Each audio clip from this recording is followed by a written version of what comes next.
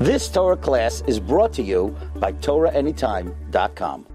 It's Leil Tisha B'Av. We're trying to feel the loss of the Churban Beis HaMikdash and understand and recognize what our great avodah is on this day of Tisha B'Av. This day which is a moed. It's a moed because Rebbeinu Shalom appointed it as a day of tragedy. The Gemara in Chagiga tells us on Daf Tezvav a very frightening thing about one of the great Tanoim, Acher. Acher went off, and he was riding on a horse on Shabbos. And Acher was a Chacham Atzum. Rameir was following him, and Acher says, Meir, go back. We already got up to the Tchum Shabbos. Ad kan Tchum Shabbos. So Rameir said to Acher, you also go back, meaning do tshuva.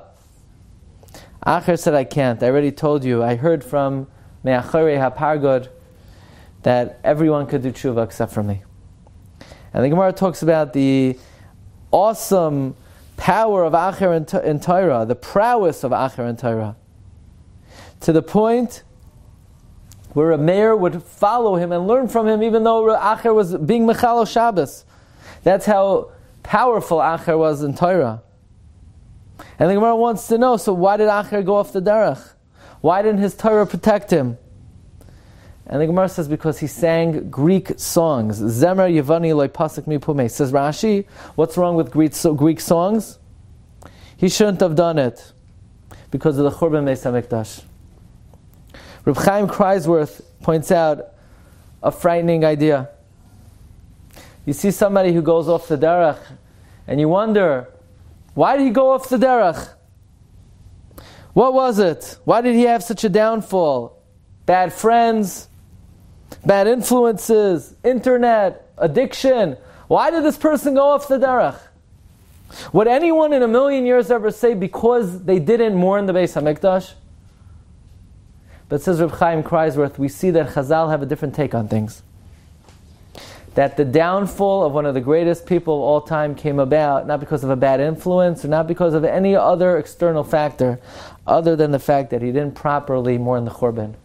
From here we learn that the security of one's ruchnias is hinged on mourning properly for the Beis HaMikdash.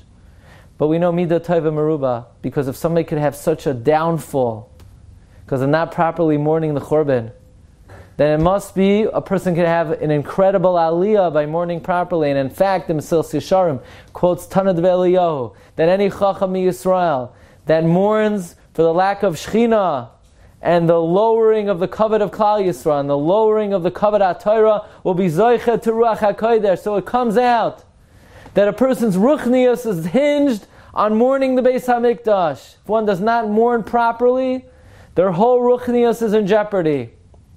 But if one is able to maximize Tisha B'Av for proper mourning of the Beis HaMikdash, they can have a greater aliyah than perhaps any other occasion. May the Rebbe Shalom give us siyata d'shmaya to be from the Avelei Tzion and thereby be zoichet to see the Nechamas Yerushalayim.